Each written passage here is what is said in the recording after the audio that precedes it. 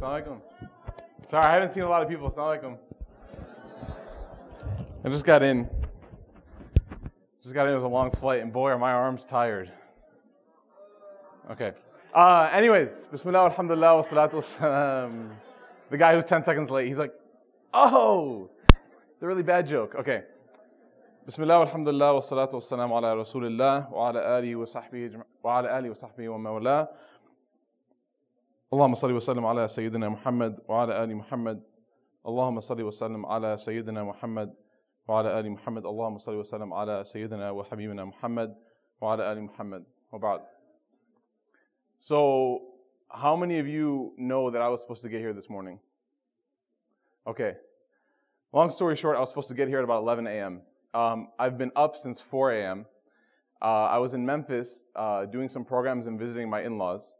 And alhamdulillah, my flight was at 6 in the morning. My plan was to get here at maybe around noon, take a nice long nap for about 7 hours, and prepare a speech, and then, deliver the talk, have a good time, chill with the brothers, have some pizza, typical MMYC stuff. MashaAllah. So, what happened, who gave a takbir for that? What ended up happening was, my flight from Memphis got to Atlanta. Atlanta was where my connection was. And subhanAllah, it was not written for me to fly in that plane, because the plane actually left 20 minutes early. I know we've all heard of planes leaving late, but this plane actually took off 20 minutes early. And not only me, but also about like 30 to 35 people, very angry people, were also left out. And as I was getting my new ticket for a new flight, there was a lot of people using a lot of bad language that I don't want any of you to ever say, behind me. And that poor lady behind the desk was like almost in tears. But I wanted to say one thing, and subhanAllah, for me, it was kind of a test. It was musibah. Because every year since I've been coming to MMYC, with Brother Saqib, mashallah, and his wife Aisha, who introduced me to this conference in the first place, that Brother Halim and Irfan Shatari started, I've taken it for granted that I would always be here. And even when I was in Memphis, I was talking to my wife and my brother-in-law, I was telling them, I wish you can come to this conference. There's something so unique about this conference. I don't think any other place that I've been, any other conference that I've spoken at, any other group of people that I've met can match MMYC in Michigan. Takbir. And I was there, and as the lady told me that the next flight that I can catch was 10 p.m., wallahi, I started to cry. Aww. Because I didn't want to miss this for anything. And I told her, I don't care what you got to do. You get me to MMYC. You fly me to Toledo. I will drive there. You fly me to Flint, even though I don't want to go to Flint. Who are the Flint guys here? They're not here? Oh, subhanAllah, man, weak sauce. Okay. You fly me to Flint. So alhamdulillah, Allah subhanahu wa ta'ala wanted to test me. And He wanted to show me that don't take things for granted. Because wallahi, coming here is more for me than it is for you. No one cares about hearing a big white guy with a beard talk. Let's be honest. Maybe you guys benefit, we have a few laughs and we have a good time. And inshallah, we all benefit from it. But for me, being here is a spiritual enrichment that I can't get anywhere else. Very few places. And so coming here is a treat. And coming here as a speaker is an even bigger treat. Because I'm not speaking to a group of people that are below me. I am your servant. I am the servant of Allah and I'm trying to serve you. So I'm offering suggestions. And this talk tonight, the topic I was given is about modesty. And modesty in Islam is something that is extremely important. I was going to get a niqab and a jilbab and wear it and say this is modesty, but I figured that would defeat the purpose of a 45-minute speech. What I really wanted to talk to you all tonight, and this isn't a lecture, because a lecture, as I say before, a lecture is something that you give to someone when you're angry, and I don't even know you guys, so I can't be angry at you. So we're going to call this a chill session, right? This is just a chill session. We're just going to have a good time, right? Woo! None of that. Allahu Akbar. Allahu Akbar. Modesty is something in Islam that the Prophet ﷺ, everyone should say ﷺ, in a hadith, he said that every religion has a defining characteristic. Every religion that has come from Allah subhanahu wa ta'ala has something that sticks out. And he said, the characteristic that sticks out from Islam and the message that I was given, the Quran and the Sunnah, is modesty. Many times, we think of modesty, and the first image that comes to our head is what? I already said one, right? MashaAllah, maybe a sister who wears niqab and jilbab. Anyone else? Raise your hand. Give me something. Modesty. What comes to your head? Yeah, yellow. Huh? Close. Lowering the gaze. Adam, assalamu alaikum, how you doing? I heard you're going to state, mashallah. I think they're losing. Oh, they lost? Inna lillahi wa inna ilayhi raji'un. Okay. Guys and girls. We have an amazing speaker next, so I don't want to take over my time. Sheikh Azam Hashmi, I don't want to take his time. Yes, Adam. Humble, being humble, humility. Actions. Sorry, both of you. You said what? Quiet, yes, sister? Being modest in the way you talk. So we all have different images, right? Some of us went physical, some of us went intellectual, and some of us went spiritual. And as I was preparing this talk on 2 hours of sleep on a plane with some dude, I swear to God, he was drooling on my shoulder. And you know what? Let him drool. If he had a good sleep, okay. All right? Because I've drooled on my mom's shoulder plenty of times, so now I know how it feels. As I was preparing the speech on a plane, on many planes, by the way, I got stuck in Atlanta for 7 hours. And so I went to this, mashallah, they have an MSA conference, the East Zone conference. So I just went, and it was pretty random. Everyone's like, why are you wearing sweatpants? Do you want to speak? I was like, no. So anyways, so as I was preparing this talk, I thought to myself, and subhanAllah, you guys hit it right on the head. The three components of modesty that we're going to talk about tonight are the spiritual, the intellectual, and the physical. Because many of us have already achieved at least one of these three things. But when we're going to break it down, inshallah, we're going to talk about it real quick. I don't give long speeches. For many of you who have ever been on one of my talks, I try to cut it short because no one wants to listen for a long time. Right? We're going to talk about these three things and how these three aspects of modesty, the spiritual, the intellectual, and the physical, are cures for diseases that can really bring us down. The first I want to talk about is the spiritual. Because the Prophet ﷺ, as he taught us in many numerous ahadith, that the heart is the center of the body. The heart is the spiritual center, the command center, right? Like everything else, you have like the raita, the naan, and the heart is like the biryani. It's like the main dish, right? It's like right there. That's it. So first we got to talk about the heart.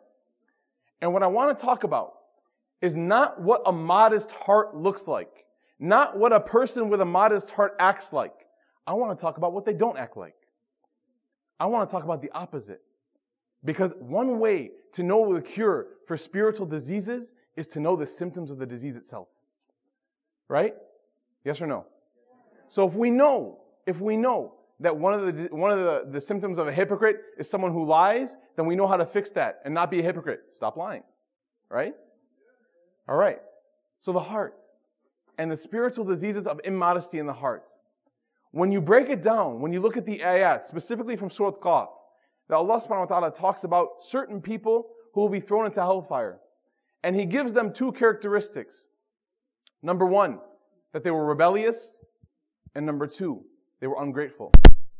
أعوذ بالله من الشيطان الرجيم ألقيا في جهنم كل كفار عنيد مناع للخير. These are people who covered up the truth and they stopped any goodness from happening. They were rebellious against Allah subhanahu wa ta'ala. Allah subhanahu wa ta'ala gave them blessings. He blessed them with so many things. He gave them the ability to do so many things. He gave them amazing eyesight. He gave them a beautiful body. He gave them the ability to hear, to sing beautifully, to talk. And they used all of these abilities against Allah. I want you to imagine that your parents spend their entire life raising you. Picture anyone, maybe not your parents. Let's talk about a random parent, right? Baba Muhammad, right? Abu. And he has a son named Ahmed. And Ahmed's born. Now many of us as babies, can anyone say that babies have like taken a self-defense course? And they can like protect themselves from anything? Right? And then you always have the one or two guys who are like, yes, I'm going to be funny now. No. Babies cannot protect themselves. Okay? I'm the only funny one here, okay? Thank you. So, you're born. A child is born. Ahmed is born. And for the first few years of his life, I would say maybe for the first 7 or 8, he is completely under the tutelage, under the guidance, under the bottle of water, under the complete protection of his parents. Do you guys mind if I take a sip? I said bismillah. Sorry. The plane was hot. Okay. He's completely under the protection of his parents. Everything, food, drink, clothing, shelter, love. Love actually should probably come before food. All come from his parents. So he grows up. He turns 10 years old. He wants a PS3. Daddy, I want a PS3. I want to play Call of Duty. You're only 10. Why are you playing games that are rated for 21-year-olds? But Baba gets it for him. Right? If you get 100% on that geometry test, I'll buy you what you want. He gets it. He nails it. He gets what he wants. He turns 16. Dad, all my friends have cars. I promise if you give me a car, I'll go to the masjid. I'll do whatever you want. I'll take out the garbage. I'll slaughter the goat with you next Eid. I'll do whatever you want. Baba buys him a car. 18-year-old comes. What do you guys do when you're 18? Get married, inshallah. Careful, sisters. Run away quick. No, I'm joking. No, I got married when I was 19. Alhamdulillah. Anyways. What do you do when you're 18? Someone. College, right? You go to college. You leave your nest. For many of us, you go away from your parents. And if it's not in college, after college, you leave.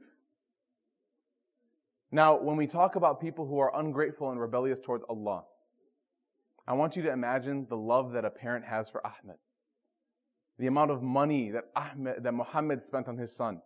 Muhammad wanted to buy a car so bad, a new car, but instead he spent all of his savings on buying Ahmed a car.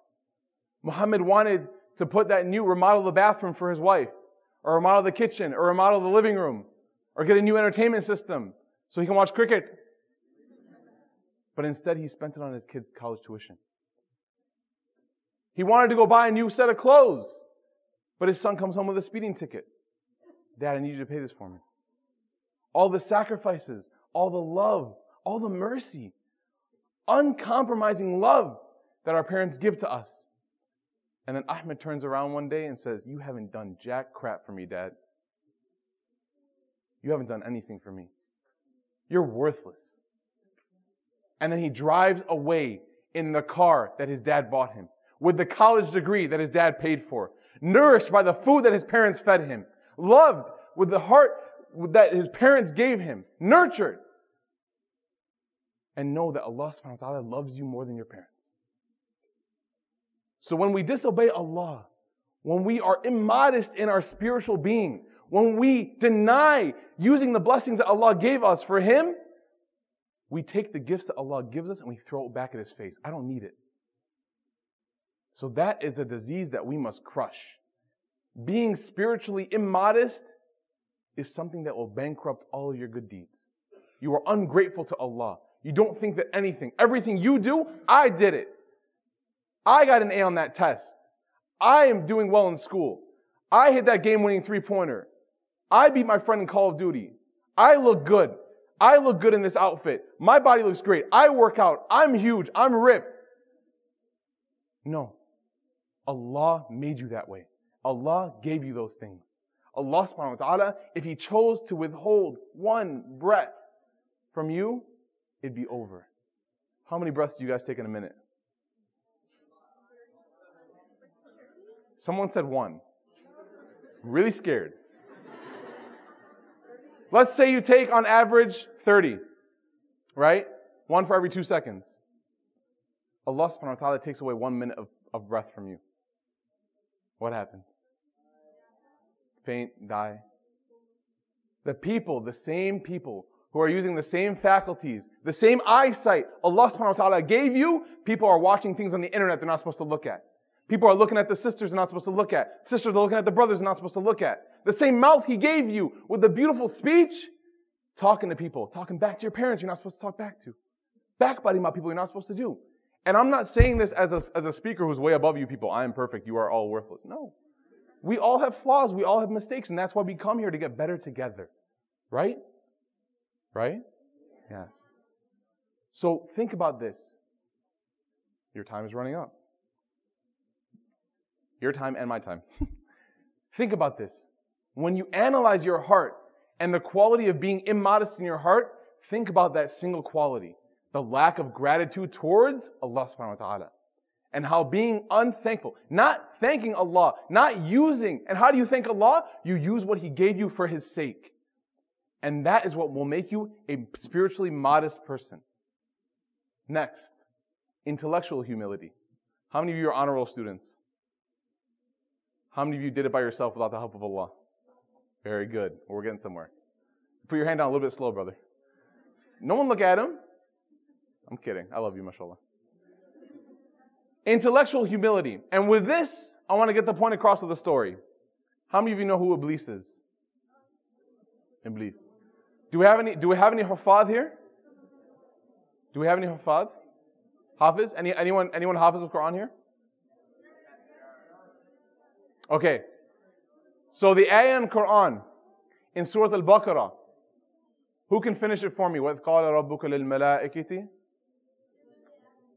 اسْجُدُوا لِآدَمَ فَسَجَدُوا إِلَّا إِبْلِيسَ. Okay.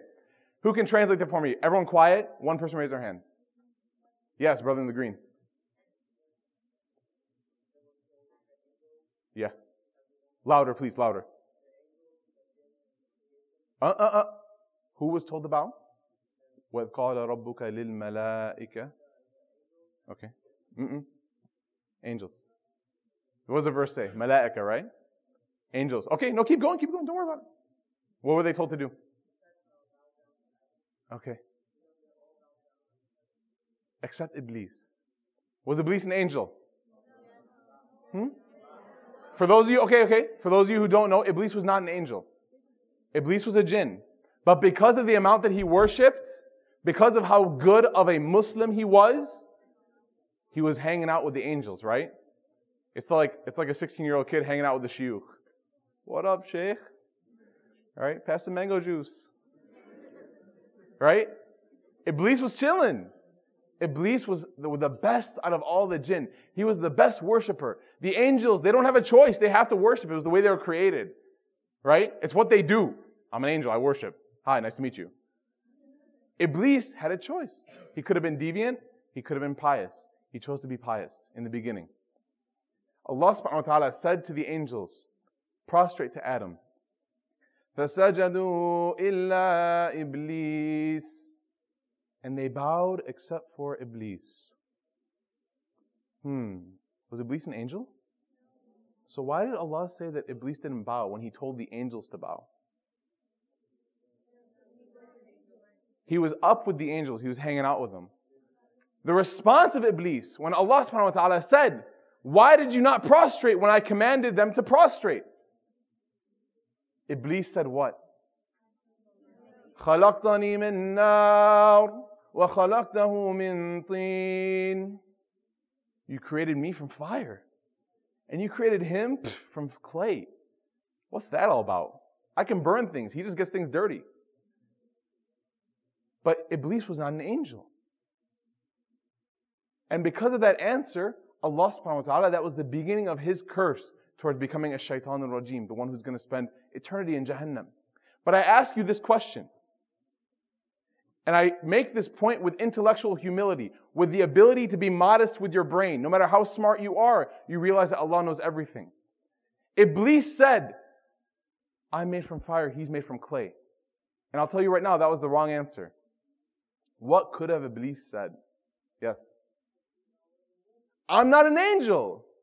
You told the angels to bow, Ya Allah. I'm not an angel. Isn't that correct? Did Allah not tell the angels to bow? Did He tell the angels to bow? Is Iblis an angel?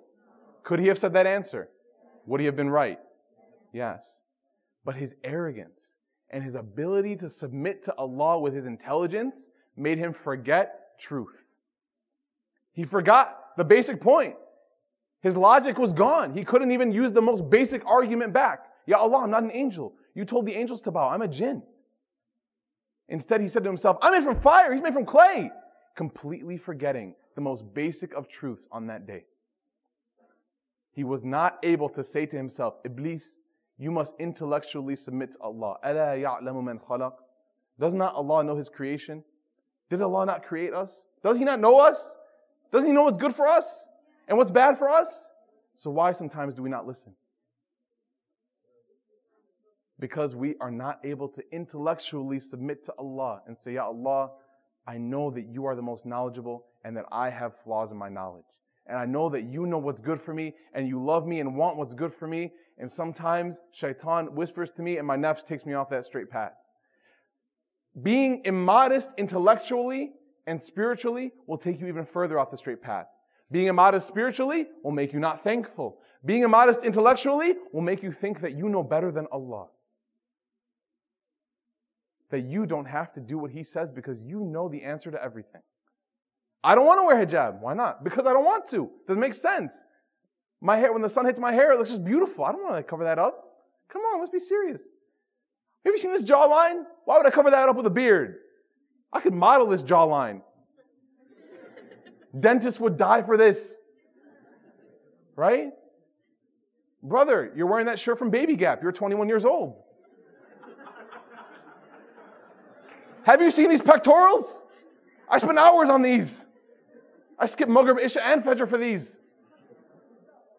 Have you seen these biceps? It's how I open up achar cans. Allah says something to you. Allah says something to you. He says, and this is going to take us to our next point about physical modesty. Allah says something to you, and even though shaitan's going to say, no, it doesn't make sense. There's a hadith. You guys know what masah is? Wiping over the socks? Without talking about the conditions, leather, whatever, without any, you can ask your imams at your masjid for that answer. Ali ibn Abi Talib, he said something very interesting about wiping over your socks. When you wipe over your socks, where do you wipe? The top. Do you wipe the bottom? Does that make sense? Does the top of your sock hit the floor? No, unless you walk really weird. Right?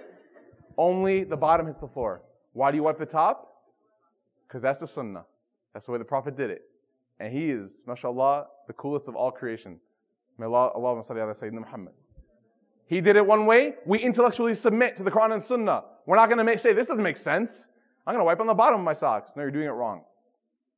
You follow what Allah and the Prophet ﷺ said because they have already proven to you that Islam is the haqq. It is the truth. And it is beautiful and it is a happy way of life. The third and final way. You guys want me to keep going or should I stop? Okay. Jazakallah khair. May Allah bless all. I love you all for the sake of Allah. The third and final way. The third and final characteristics of being immodest is physical immodesty. You have the spiritual immodesty of the heart where you reject and you're not grateful and you're not thankful and you're arrogant over the gifts that Allah gave you. Inshallah, we're not going to be amongst those people, right? Then you have the intellectual immodesty where you say, Ya Allah, I know better than you. This doesn't make sense to me. This whole Quran thing doesn't make sense to me. I read it, it just doesn't make sense. And by the way, if you read it and it doesn't make sense, don't give up. Don't give up. Give it a chance. Come talk to one of us brothers. Talk to your counselors. Ask them for help. I know sometimes it sounds like Shakespeare. A lot of times the translation you're using is difficult. We can help you, inshallah. We can guide you to get a good translation because this book, once you read it, it will change your life. The third immodesty is physical. And I want to tell two stories for this. One about the sisters and one for the brothers. First, we'll start with the sisters. Ladies first. Maryam alayhi salam. Maryam alayhi salam grew up a very righteous girl. She was always at the masjid, worshiping, gaining knowledge. She was born into the family of prophethood. If you're talking about someone in the community who is seen as like the achabachi, right, the perfect girl, this is her. And her character was supreme, sublime. There was no comparison for someone like her. She was absolutely incomparable in her time, and even now. So much so that all Abrahamic faiths have nothing bad to say about her. Subhanallah. Islam, Judaism, and Christianity all accept her as the purest woman. Maryam alayhi salam. One day, who knows what happened with Maryam? She gave birth to Isa alayhi salam. Did she have a husband? No. And real quick, without getting too detailed, you need to have a husband in order to have a kid and a wife. Okay? But this was a miraculous birth. This was a miraculous birth. This was a birth of a prophet. This was a birth that would never happen again. It has never happened before. It has never ever happened before that and will never ever happen again. I don't care what Oprah Winfrey has on her show about some crazy Asian dude. It's not going to happen. For those of you who know what I'm talking about, you know what I'm talking about. This is unheard of.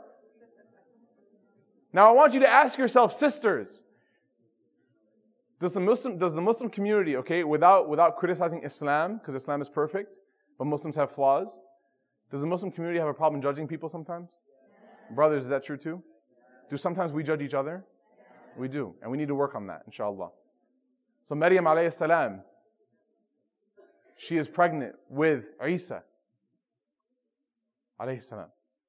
She goes to the palm tree because she's in extreme pain. And Allah subhanahu wa ta'ala commands her, shake the palm tree. It will get rid of your pain. Intellectual submission. What is shaking the palm tree going to do? Sisters, how many of you have kids? Without getting anyone? How many of you have ever heard of how painful childbirth is? Okay, you've all heard about all the sisters oh my God. What is shaking a palm tree going to do? What is it going to do? Nothing. If I told you, go shake a palm tree, they'd be like, what are you talking about? But intellectual submission. Allah is commanding it, I will do it, and it will work. She shakes the palm tree, and her pain goes away. Or it lessens. Yani, it doesn't go away, but it lessens. Afterwards in the ayah, she says, "Oh Allah, I wish that I would have died before this happened." Is suicide okay in Islam? No. Is wishing for suicide or death okay? No. Prophet ﷺ expressly forbade it. We cannot wish for death, except for one condition. If Maryam alayhi salam, a woman who was not married, who would go to the masjid, who would study Islam or the religion that Allah gave her, which is Islam, who would be pious in worship, who was from the family of prophethood, if she went back to town with a baby, what would the community do? Maybe not kill her. Similar to what they would do today. What would they do today? They would have gossip dawats. Everyone would talk bad about her. How many of you have been talked bad about, and it wasn't just about you, it was about your family? They said, so-and-so's son did this. Their family must be terrible. What family did Maryam come from? Al-Imran, the family of prophethood. If people talk bad about Maryam's family, who are they talking bad about? Prophets. And who does that lead to? Allah. Maryam said, I would have rather died before this happened to me. I would have rather died before people could even dare allegedly call out and say that I committed zina. I would have rather died than have a community think of me as immodest. Physically immodest. I would have rather died. I would have rather given up my life, even though I'm a pious girl and I have a long life to live and I'm giving birth to an amazing son and I have a relationship with God. I would have rather ended my life than have ever had anyone come close to saying that I'm immodest. Do we see how big of a deal this is?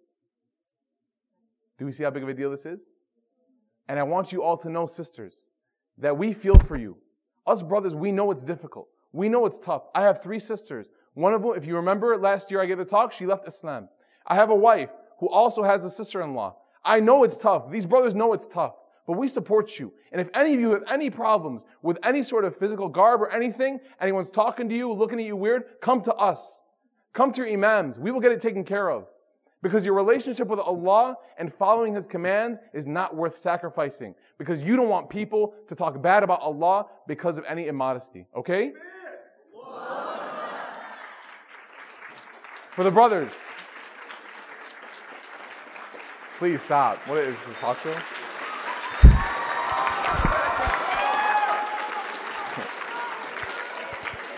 Everyone.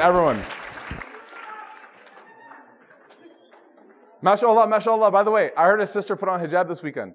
Right? Okay.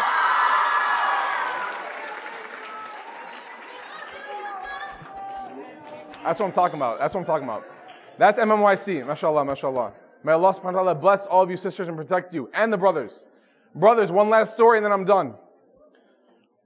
One last story. And please, don't give me a round of applause. Give a round of applause to Allah subhanahu wa ta'ala. Allah. Okay. Everyone say Allahu Akbar. Okay. Sorry, that round of applause felt really weird. Okay, let's use Allahu Akbar from now on. Brothers, one last story and then I'm done. Prophet Yusuf alayhi salam. Prophet Yusuf alayhi salam was better looking than anyone in this room, okay? Let's get that straight. Yeah, you, bro. He's like, where can I read this? Prophet Yusuf alayhi salam, may Allah subhanahu wa ta'ala send His mercy and blessings upon him and His peace and tranquility upon Prophet Yusuf and all of the Anbiya, was extremely good looking. There are narrations that say that Prophet Yusuf alayhi salam received half of beauty that was ever created, and the rest of creation, the world, the plants, the animals, the people, everything, the universe, got the other half. So he got one half, and everyone else got the other half. You think Brad Pitt's good looking? You think George Clooney's good looking? Let's be serious. MashaAllah, he was the most beautiful being. And there are some narrations that say Muhammad sallallahu alaihi wasallam was more beautiful, but Allahu alam, they were both beautiful. Yusuf alayhi salam was one of the most beautiful beings to ever walk the face of this earth. And you know what he ran into, brothers? Hey Abdul, I want to go to prom with you. You're cute. That's not prom, brothers. He wasn't running into a sister who wanted to go to prom. He didn't get that Facebook poke. He didn't get a friend request. He didn't get any of that. No MySpace pic. He didn't get those. I know what you're come on, let's be honest. I see your guys' pictures. Please. He got a woman. Brothers, real quick, this is really important. Because I know a lot of us are struggling with the situation with females. Muslim or non-Muslim. I know, I feel for you. I'm not going to judge you, I feel for you. He got a woman who was not only the wealthiest woman in the town. Wealthy means what? She can buy the best clothes. She can buy the best lotion. She can have the best looking body. She has all that. Not only the wealthiest, the most popular. And she was known as the most beautiful. She was fine. I don't ever use that language, but you have to get like the essence of what I'm talking about. She wasn't like, oh my God, she was beautiful. She was good looking. Right? By the way, Mehreen, she wasn't better looking than you. That's my wife. Sorry. She's going to watch this for sure. I'm busted. Okay. So, she was the best looking woman of the time. And did she go up to him and ask him to prom? Did she ask him to go out on a date with her? She said straight up, let's commit zina right now. Why are you guys laughing? She said straight up, I want you. Yeah. And by the way, how many of you know this new artist named Kesha? Ew. Read her lyrics. She sounds the exact same way. In my English class at the Sunnah Foundation, I did an analysis of her lyrics. The girls went from loving her to like hating her. We have like a dartboard of her now on the wall. Anyways, may Allah guide her, inshallah. This woman said to Yusuf alayhi salam, take me. I want you. You're the most beautiful thing I've ever seen. Even though I'm married, I'll cheat on my husband with you. I have money. I have everything you want. I'm beautiful. And in the Quran it said what? She desired him. She felt desire towards him, and he felt an inkling of desire towards her. So whenever people tell you, brother, you're religious, you shouldn't have any problems lowering your gaze, tell them, Prophet Yusuf had a little bit of issue. Not trouble, because Allah subhanahu wa ta'ala protects the Anbiya. But to show us that the prophets were humans and that we can relate to them, Allah subhanahu wa ta'ala gave us what happened in his heart, an inkling, a little tick. Yeah. Right? What did he say though? All of us, we can agree. We felt that, right? We have issues with our grades. We felt that. What did he do? Did he ask for her number? Did he say, yeah, I'll hang out with you? He said, Ya Allah, make the prison more beautiful to me than her. And Allah answered his dua. He physically, modestly submitted to Allah. Spiritually, intellectually, and that came out in his physical shyness. He said, Ya Allah, make the prison more beautiful to me because I don't want to suffer the consequences. I don't want to commit any wrong deeds. I don't even want to have the thought, the intention of being with this woman. So take me to the prison right away. And by the way, the prison wasn't like prison where you get like an hour of basketball time, you get to watch ESPN on the flat screen. Like, it's not American prison. This is where they shackle you to the wall, where the people next to you are telling you they're going to die, where they don't feed you, it's dirty, it's dark, it's dungy. Make that more beautiful to me than this woman. So brothers, I gave the sisters the inspirational message, mashallah. Whenever you encounter this issue of any sort of female temptation, ask Allah to take your heart and solidify it and make a fortress around it so that you don't have to fall into anything. Because just like Maryam alayhi salam said she wished she would have died before committing that, trust me, I've had brothers come up to me and tell me the same thing. Last week, a brother who goes to Fajr at the masjid came up to me crying, I committed zina. With a hijabi girl. What do? I just recently got hired as a youth director and assistant imam in Dallas. I'm already getting emails. My husband, married of 15 years, 5 kids, cheats on me for the last 5 years. What do? Don't think that because you're macho man, I know my limits, bro. Come on. Just gonna go hit up some Jamba Juice. That's it. No. One step, one step, one step. Shaitan comes slowly. But eventually he'll get you. And so make sure that we follow the sunnah of Prophet Yusuf alayhi salam and ask Allah to protect us, whether they be Muslim or non-Muslim, because it's not the fault of the person necessarily as much as the fault of our nafs. So we ask Allah to strengthen our nufus, and we ask Allah to put us firmly upon His deed. Allahumma thabbit qulubana ala dinik, ya muqallib al-qulub thabbit qulubana ala dinik, ya Rabbal Alameen. Please make it beneficial. Please make our hearts attached to you and to the sunnah of Muhammad sallallahu alaihi wasallam. Please make all of us have this weekend, an inspiring weekend, a life-changing weekend. Please make it easy for me, AbdelRahman Murphy, the person who people see as a speaker, but I'm really your servant. Please make it easy for me to practice what I preach, and as well as all of us to practice what we've heard, inshallah, and I ask all of us to, inshallah, benefit from these speeches and change our lives for the better, because I want to see all of us in Jannah. أقول قولي هذا واستغفر الله لي ولكم ولسائر المسلمين والمسلمات فاستغفروه إنه غفور رحيم.